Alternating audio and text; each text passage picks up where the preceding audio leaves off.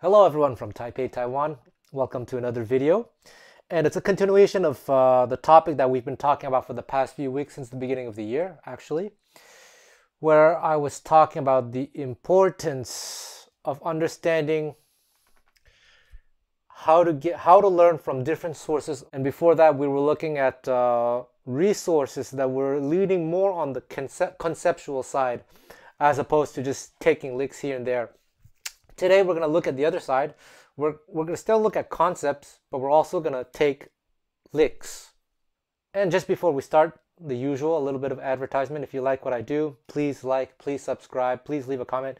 It's one of my only sources of income right now, and it would really make a huge difference if you could just even click the like button or leave a simple comment. I think the YouTube algorithm has changed recently, so it's a lot harder these days. If you want to support me, you can buy something on SoundSlice or on DC Music School. You'll find all the links in the description box. Namely, there are two courses that are kind of related to what we're talking about here. There's the bebop course, bebop licks, how to build bebop vocabulary. And there's also a course on harmony, practical harmony, because we're going to be talking about this today. As you see in the title, it seems controversial, but it's not. What is jazz anyway? Because nowadays jazz can mean a lot of things. Well, I'm specifically referring to an era where people had very limited resources and mainly learned on their own and through community. And the result of that is that everyone will have their own distinct style while sharing a common language. Just like someone in a country or in a city may all speak the same language, but people will have their individual personalities. So this is the exact same thing with jazz, at least this era of jazz. Nowadays, when you go to a lot of music schools, they teach you a system that was invented after the height of popularity of this music. And the result of which is another style. And I'm not here to say one is better than the other, but if you're interested in like bebop or this older style, then maybe you want to hear what I want to say, because in the music schools they will teach you these scales, these arpeggios, enclosures, all these things that while on the surface are technically not wrong, it's actually not how a lot of these musicians were thinking, and especially the whole chord scale thing. And so for today's video, I'm taking a kind of a Frankenstein version of a George Benson solo called a song called Clockwise, that he recorded when he was very, very, very young, one of his first recordings. And there are two takes, and I'm mixing ideas from both takes. I noticed a lot of conceptually repetitive material in that solo. And this is a great example of a solo that is quote-unquote theoretically wrong according to music school standards. But that is the sound that you get. That is the George Benson sound, one of the George Benson sounds, at least the early George Benson sound. And when you listen to music, when you figure out music from other players from that era, not 60s, 50s, 40s, 30s, you will notice a lot of similarities, not necessarily in terms of sound, but in terms of approach. That it's a lot less about scales, a lot less about systematic ways of practicing arpeggios, but about vocabulary and about understanding where the harmony is going. That is the key to making this sound the way it sounds. Now, if you want another sound, of course, then you go for the other method. But I'm talking about something relatively specific here. So it's over a blues. And there are a few interesting things to say here right off the bat. Because yet another thing that I've seen a lot from people from the academic background, it seems like I'm knocking on people who are coming from an academic background, but that's not the case. I actually appreciate them very, very much. But I cannot deny that I see this a lot when people say, okay, I'm gonna teach you the blues. First, you're gonna learn your Mixolydian scale, and you're gonna master your dominant seventh chords. Again, theoretically, technically not wrong, but I made a video about this last year.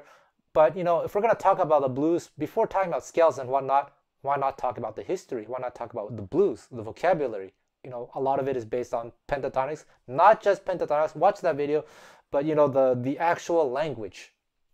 Instead of practicing, you know, G7, G Mixolydian, C Mixolydian, or G arpeggio.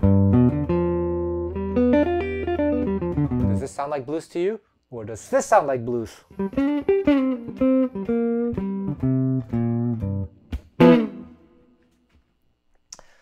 You let me know. The whole thing about the blues is that it is already one of the earliest examples of quote-unquote playing theoretically wrong. Because traditionally speaking, when you're in the key, let's say of G major, the first chord traditionally is supposed to be a major chord, G major scale. It shouldn't be a chord that has the seventh in it. So in those days, the accompanist may be playing a G triad, but in the melody they might be singing like a melody that emphasizes this note. So that already is quote unquote wrong. But these wrong notes are what make the blues what they are. So instead of talking about rules, it's better to talk about trends. What were the trends that make a style what it is? There is quite a lot to unpack in this solo. So this is not George's solo note for note. It's many ideas, concepts, and phrases mixed together that I kind of combined together, hopefully into something relatively coherent. And I like to do this for myself because for me, it's not about copying 100% exactly what the artist does. It depends on what your intent is. If you want to get into the feel and the whole tone, okay, then that's nice exercise in itself. But for me, in this case, it's about absorbing concepts and vocabulary. In which case, it's not too important. It's not so important for me to be 100% exactly the way the artist played. Like I said, there's a lot of things to say here. First of all, I'm greatly reminded of something that Dan Wilson told me not so long ago. You should check out In the Style of Dan Wilson on DC Music School. But I've said this in previous videos, but we'd be recording a take on a tune, and I'd ask him, all right, how'd you feel about that? You want to do another take? He'd be like, you know, I'm quite satisfied with it. You know, there were some mistakes, whatever. It's human. And that's a very, very powerful statement. And I say this because in this solo, I've noticed I didn't copy those errors, but in errors, quote unquote. But George Benson plays some things that are not necessarily theoretically correct. But you know what? When you listen to it, it doesn't sound terrible. It's not like, oh, he played something wrong. No, it's well, it doesn't sound bad because one, it's still more or less in the key, and he plays in a confident way. He just continues. He doesn't make, in his playing, he doesn't show that he made a mistake. So there's one particular instance where over the first 4 bars, the G chord going to the C chord, he came early. George Benson came early. And so he plays some kind of idea that leads to a C7, but the C7 chord, yeah, he plays the C7 chord 2 bars early. But you know what? He doesn't care. He continues his idea, and unless you have super good ears or you transcribed it like I did, you probably wouldn't notice that it was quote unquote a mistake. And there are lots of little instances like this. Keep in mind, the tempo is pretty fast, and he's very young, and he's improvising all this. It's an amazing solo. So that's something to keep in mind about playing jazz. I've said this in previous weeks, where sometimes people will be transcribing solos from legendary players, and then they go online or they go to the teacher. Oh, what is this? What is this musician thinking here? It's so crazy. I don't understand. Well, maybe your favorite artist is not thinking anything. Maybe they had something and they went for it. It didn't really matter if it worked or didn't. It happened and they were happy enough with it that they kept the take as it is. And this is a lot more common than you might expect when you transcribe a lot of these players, as opposed to a lot of players nowadays who are what I call super soldiers. They're trained to play in a very, well, quote unquote, theoretically perfect way. Again, not knocking that, but I'm just saying that it's a myth that every single jazz solo out there is 100% theoretically perfect. It's just not true at all. So that's another thing. When you're listening to your favorite artists and you're trying to learn from them, you have to decide what you want to take from them. Do you want to copy the mistakes? Well, you have to realize that they were mistakes. And usually I tend to not take the quote-unquote mistakes, or I modify things to make them quote-unquote right. Because of course, when you're practicing and when you're, it's not an excuse to make a lot of mistakes. I'm just saying that if a mistake is going to happen, so be it. But of course, do your best to play as well as possible. So that's what I do when I'm practicing. I try to play as well as possible. But when the real playing situation happens, whatever happens, happens. So in this video, I want to show you some ideas, some licks, and some concepts. So the first phrase that I played is my own. It's kind of it's improvised. So it's a mix of improvisation, very little improvisation, and then a mix of a lot of George Benson's ideas. I start out with this phrase that works very nicely over the first few chords.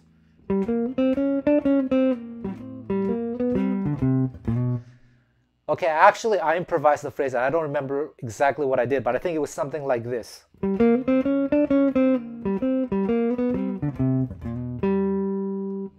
And you'll have all of this transcribed so you can check it out. This is over a G7 chord, or a G major chord if you want. G7 going to C7, back to G7. So it's just playing the blues over this. So one thing you can do is, if you're in another song, let's say, it doesn't have to be a blues, it's, let's say, in the key of B flat, and you're in a B flat cut for a long time, let's say playing Honeysuckle Rose. And then here. See, that's a phrase that you can plug and play. So you can take the idea as it is, or you can just take the concept, be inspired by the sound of this blues. Okay? And then that's where I start taking ideas from George Benson. He knows he has to go to a C7, so he has this idea based off this chord.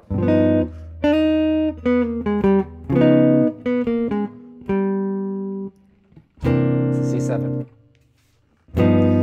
So this is coming from the altered sound. Some people will call this playing A flat minor 6 over G7. I see it as G7, but just another thing you can think about. So then, if you know the sound of this,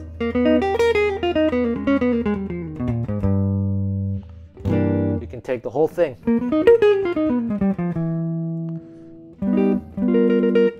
This is not a theory course and it's not a scale course, but you see, when a lot of people in those days are using the altered sound, they are using it in a very specific way. It's not about taking the scale and going up and down. It's using it often in this kind of way. Often in descending fashion. That's what's happening here. So because actually the scale, if you play the actual scale, it's missing this note. But no, George and like a lot of jazz musicians, they use the sound this way. Okay? And then another pentatonic idea. How's it go? And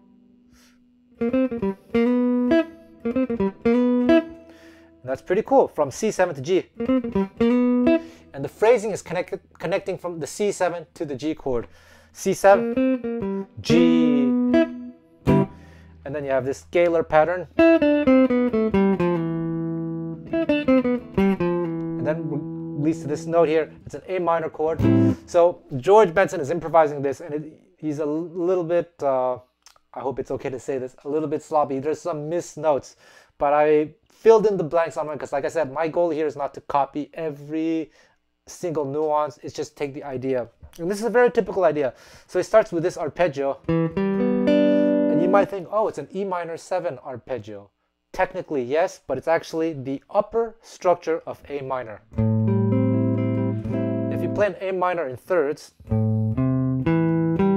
that's what it is. So this is a very, very typical sound in that era of jazz.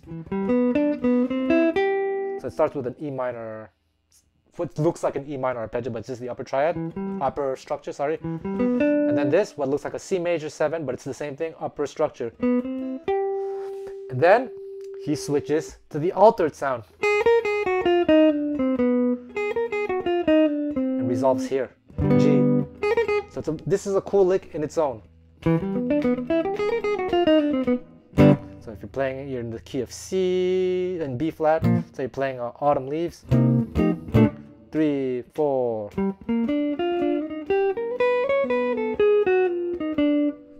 we go. So it's a lick, an idea, a concept. Combining the upper structure of the 2 chord and then connecting through voice leading to the altered sound. And the altered sound here in this position is this chord. Try to visualize this chord.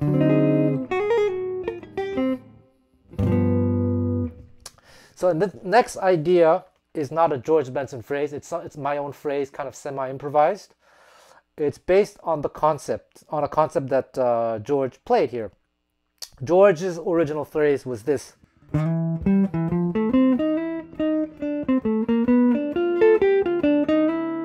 That was his original phrase. That's the one where he came early. But I didn't want to come early, so I changed a few things. So what is the concept? So it's over the first 4 bars of the blues. So actually, one thing to say about the blues, not traditional. Nowadays, when you go to music school and you learn, let's say, a blues in G, they're going to teach you G, first bar, second bar C7, next bar G7. That's but one possibility. And one thing you have to know is that the first C7, the second bar, is actually a passing chord. It's not necessarily important. And if you listen to a lot of recordings from the past, you'll notice that sometimes they play it, sometimes they don't, from one chorus to another. It's not necessarily consistent. And if I'm not mistaken, that seems to be the case in these recordings of Clockwise by George Benson. Sometimes I hear the organ maybe playing, sometimes I hear George playing, or different things. They're doing all sorts of different things. But it's not set in stone that it has to be C7. And I say this because a lot of music students, then they'll think, okay, on the second bar, I always have to nail that C7 chord. You could, but you don't necessarily have to. And that's exactly what George Benson is doing quite often in this solo. He just completely ignores the second bar, the C7. He just thinks really in terms of G. So what he's doing is what looks like an F major 7 arpeggio. But what this is would be the upper extension of D minor. But wait, D minor is essentially G sus. Blah.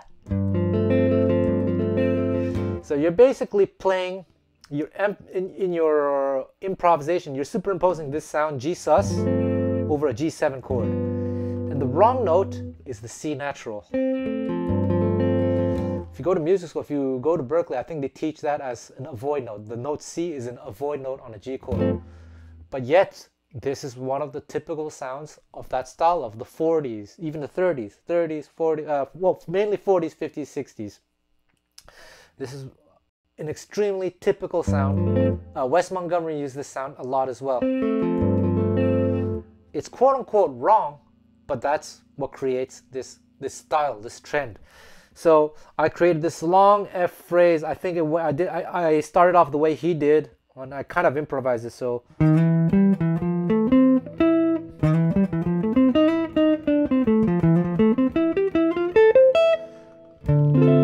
Basic long F chord. By the way, me personally, when I play this, I'm not thinking F major 7 in my head. I'm still thinking G7. Actually, in my head, because I have so much experience doing this, I see G7, F major, D minor as being the exact same thing. It's hard to explain, but I just see them all as one. as the same person but wearing different clothes, if that helps. It's like when you see someone, you don't necessarily stop recognizing them because they put on a hat or something. You still recognize them. It's the same for me. For me, this is like a G7 but wearing a different, you know, a hat or whatever.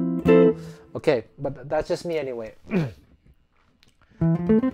So if you go check out my course on SoundSlice on how to build a bebop lines, you can I'll teach you how to build a lot of lines that are emphasizing these kinds of chords. You can do like, and you can play that over G7. And if you check out my harmony courses, it talks about all these different substitutions, about what I call harmonic direction, how to understand where the chord progressions are going. So then you can superimpose different sounds to sound in a particular style. Okay, so I do this whole thing. What was the phrase? And here I switch to G7. I actually switched to a G7 sound to lead to the C7. And then I play George's solo. And this is very, very interesting. This is another instance of him playing quote unquote wrong, but playing according to the principles of harmonic direction that I just talked about earlier. Okay, so over the C7 chord, there's a little bluesy idea that works. But then here, he's on the second bar of the C7, he switches to C minor 7.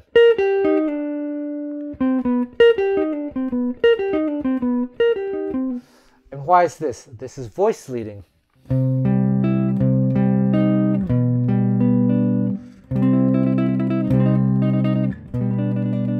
When you listen to a lot of very, very old blues, you actually hear this sound as well. As you can hear this in Charlie Christian's music.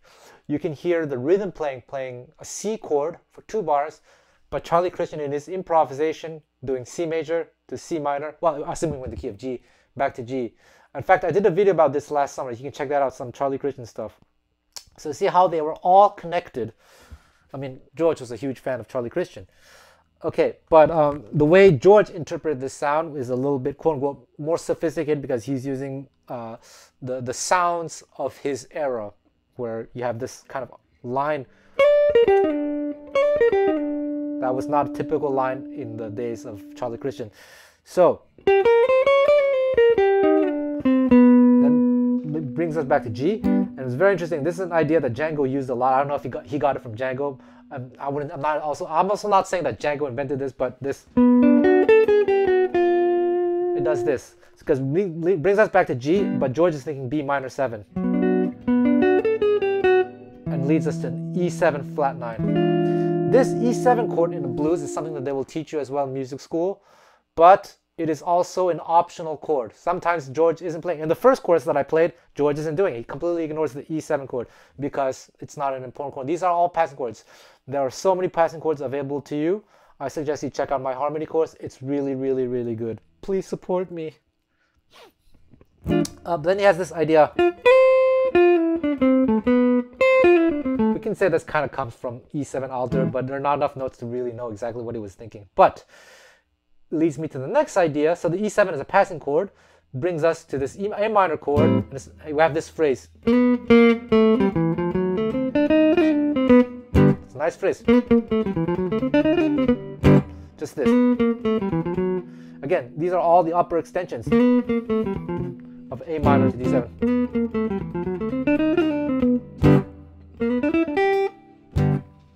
So this in itself is a nice phrase. Use this over other songs. Autumn Leaves. 1, 2, 3, 4. Third chorus, I took ideas from Benson, but I didn't play exactly the way he did. He has this another bluesy idea. Let's say you're in the key of G. Again.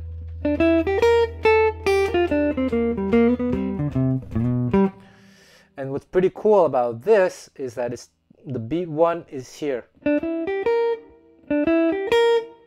This note. So check out my course on phrasing as well. It's anticipating bar 1 and 4 and 1. It's not always starting on beat 1. So let's say you're playing Honeysuckle Rose.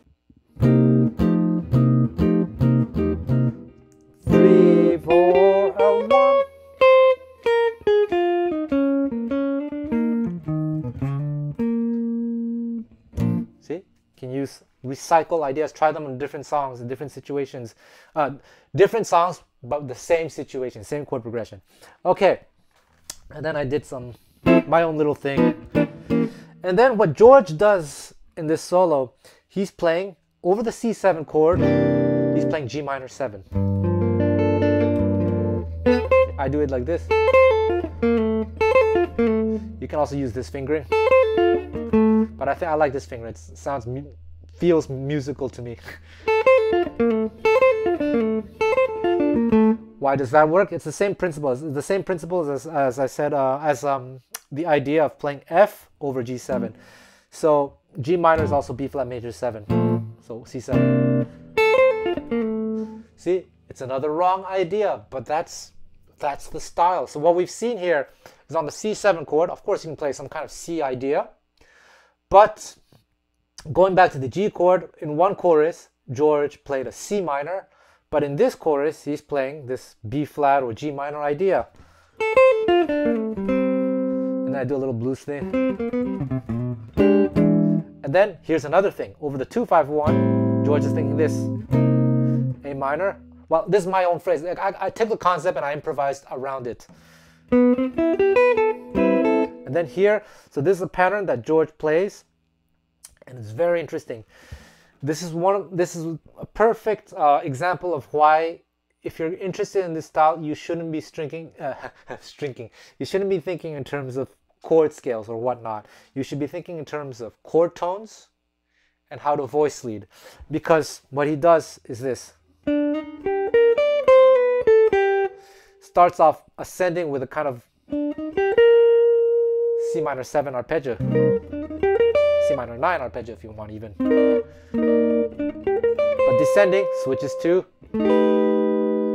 this, I guess what we would call melodic minor. So he's just combining, and this is very typical of Charlie Parker, of Django Reinhardt, of a lot of players. It's about knowing how to decorate the chords and less about sticking to one scale and going up and down the scale. There's a kind of a how do you say, there's a natural flow to the way they go in and out of chord tones that are belonging to different scales, but they're not thinking in terms of scales. They're just really thinking in terms of chord decoration. So at one moment it's a C minor 7, the next moment it's a C minor major 7. But the one thing you have to understand is that this all falls in the category of C minor. So over a D7, George is superimposing C minor, which is a very typical sound in the old days, something that even Louis Armstrong did, but not in that way. Louis Armstrong would probably have done something like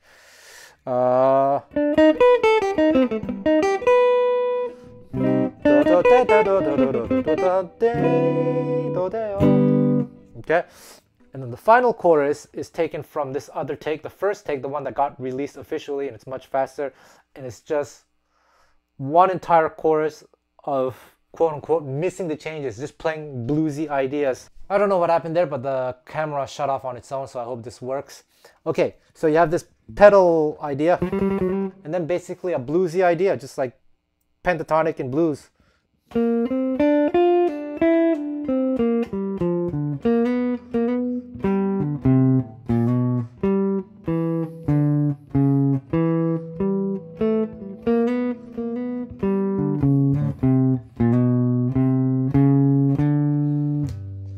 Entire chorus of ignoring quote unquote the changes but just playing bluesy ideas, and it's beautiful, so I thought I would include it.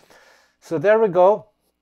It's another solo where we can take different ideas from concepts, definitely a lot of concepts, but concrete licks. So have fun with this one.